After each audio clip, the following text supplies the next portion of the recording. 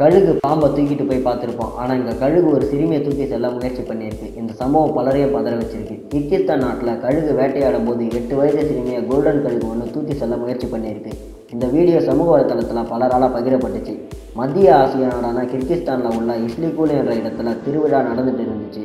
இதில் கழுகு வேட்டையாட நிகழ்ச்சியை நடத்தினாங்க. அப்போ திறந்தவெளி மைதானத்தில் நடந்த கழுகு வேட்டையில் கோல்டன் கழுகு ஒன்று திடீர்னு 8 வயது சிறுமியை தூக்கி செல்ல முயற்சி பண்ணியிருக்கு.